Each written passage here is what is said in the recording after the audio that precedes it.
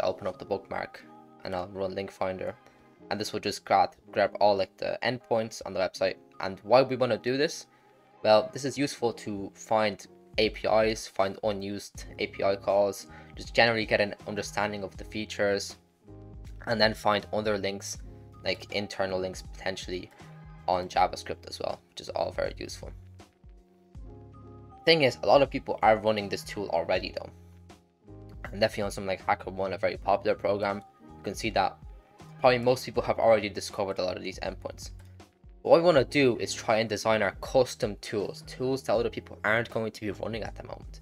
That's the ideal goal of Regex, right? So see, I have my own custom tools designed here, and I'm going to show you exactly how you can do the same thing, right? So with this JavaScript here, what we need to do is just edit the regex, so just so it will return the data in the same format, but will give us a different type of result. And this is right here. We want to edit this right here, right? So this is all the regex that we want to edit.